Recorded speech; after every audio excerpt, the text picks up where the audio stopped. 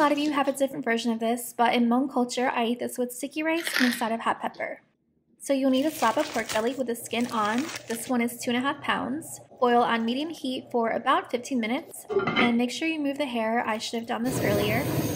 As soon as you take it out, poke the skin all over and puncture it, but you also don't want to go too deep. I went over the skin several times. Just remember that the more holes there are, the crispier it'll be.